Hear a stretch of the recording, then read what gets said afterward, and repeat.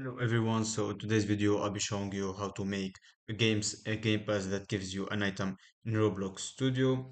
So first of all you need to open your new workspace here in Roblox Studio. After that make sure to go to File, click on Game Settings, and then you will have an option to save it to Roblox. You need to do it the first one.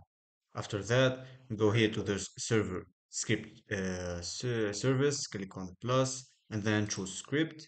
Let's delete this code and then paste this code that I will leave you in the I will leave it in the description. After that, let's go back here. We can have this as our script. After that, all you have to do is just to go to Google and then search for create.roblox.com. You will have this page open and then you will have your game here. All you have to do is just to click on the three dots, not three dots. After that, just go to manage experience, wait for it to open, and we will have the settings of our game. You need to scroll down to here to passes and then create a pass. You can change the image of it, make it add a description, but let me just make it here, create pass, and we will have it here. After that, let's click on this pass and then enable item for sale and choose a price for it. Click on proceed. Let's go back here. And then all you have to do is just to copy the pass ID.